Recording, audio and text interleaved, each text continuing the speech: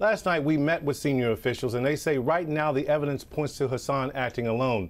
But there's a very intensive review underway to see if any warning signs were missed that could have stopped the massacre. The senior officials acknowledged that Hassan was on the radar screen of U.S. intelligence before the shooting spree. They said intelligence officials captured 10 to 20 communications between Hassan and a figure they would only identify as being from overseas. We know from our reporting that the man Hassan contacted is a radical imam who's been associated with al-Qaeda.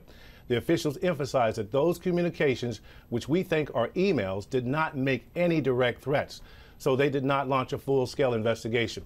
They said the information about the contact with the imam was passed along to the military, but it appears the military did little with that heads up, Diane. Well, on that point, Pierre, we're always looking, of course, retrospectively for clues. And the Washington Post is reporting this morning that Major Hassan gave a presentation a year and a half ago to fellow Army doctors, and he argued, had a kind of PowerPoint argument, that the military should let Muslim soldiers be released as conscientious objectors. And one of the slides says it's getting harder for Muslims to morally justify being in a military that seems constantly engaged against fellow Muslims. Later, he added, apparently talking about suicide bombers, quote, "We love death more than you love life." The question I have is, in the military, is there consideration given to conscientious objection for being Muslim?